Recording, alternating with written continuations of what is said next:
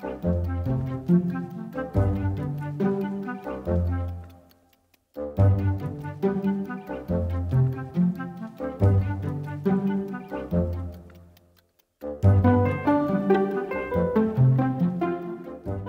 you tell me your name and title, please? Professor Linda Richards. I'm the Chair of the Department of Neuroscience at Washington University in St. Louis at the medical school.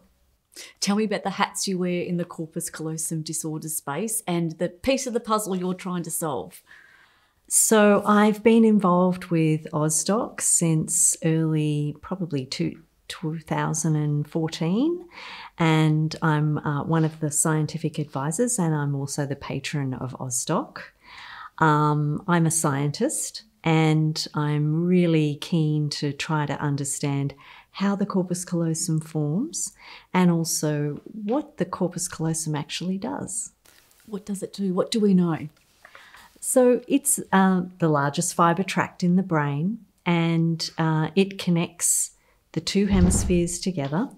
It is involved in integrating information between the two sides of the brain, but it also seems to do so much more than that.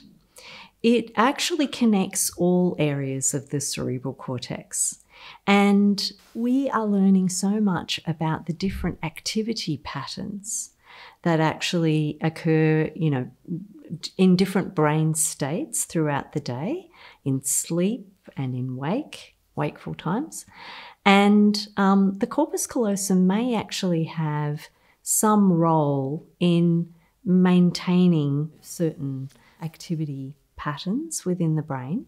And we're learning a lot about how these activity patterns might encode information and help process all the different types of information that are coming into the brain. So at the moment, it's still quite a mystery as to all of the things that the corpus callosum is responsible for. That's really my work. That's what I work on. Another lifetime's work ahead, isn't it? Yes, absolutely. There's such a broad spectrum, and it can be a partial agenesis, a complete agenesis. How does that affect people in different ways? Interestingly, people with partial and complete agenesis can actually have very similar cognitive outcomes, which is interesting because obviously that's an example where the brain is slightly wired differently, because you have some fibres crossing in people with partial agenesis and no fibres crossing people with complete agenesis. And yet the same difficulties that those people face, there are some similarities in those difficulties, but across the whole group there is quite a lot of heterogeneity as well, but it doesn't seem to segregate into partial and complete agenesis. So one thing that we are interested in understanding is whether there's a threshold amount of connectivity between the two hemispheres, that once you get below a certain amount of connectivity, then you have these different cognitive problems that some people with corpus callosum disorders experience. Your research is focused on development, plasticity, the function of long-range connections in the cerebral cortex. What have been your biggest discoveries and that of your team so far? So when I first started studying the corpus callosum in 1997, I was really very focused on how the neurons in one hemisphere actually grow to the midline. What are the mechanisms that guide them across the midline and then into the other hemisphere to find the right connection? And I am still working on this, but probably one of the biggest areas that my lab has been involved in is discovering cells within the middle of the brain that actually form the bridge that allows the callosal axons to grow across. So we have described these cells in detail and the molecules that they express.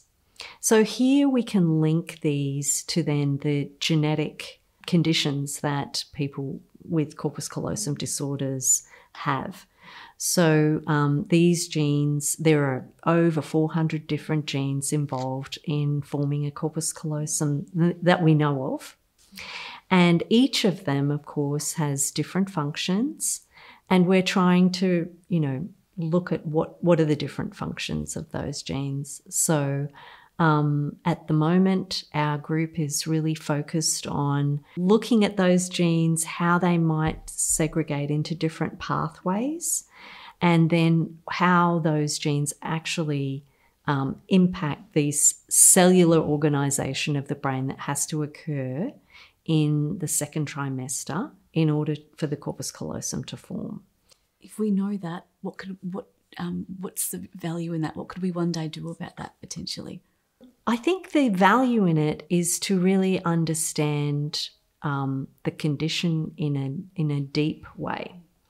So we can then look at perhaps, although we won't be able to ever regrow a corpus callosum, these genes frequently do other things in the body. And many of them are expressed at the midline, and so there are other conditions throughout the body that can occur.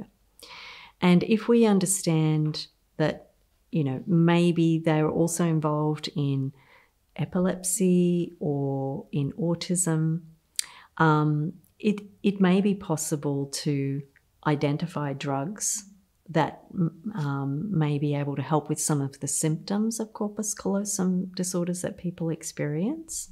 But the other area of our work that we're really pushing ahead with at the moment is to try to understand how, after the corpus callosum axons cross the midline, how do they find the right place in the other hemisphere to make their connections? And this is an area that I'm really fascinated by. And we're studying the different patterns of activity that occur in different areas of the cerebral cortex. So corpus callosum neurons in one part of the brain tend to track across and innervate the same area in the other hemisphere. So how is it that they know to grow there and not to the place next door? A hypothesis that we're testing is that there may be different activity patterns that can do this.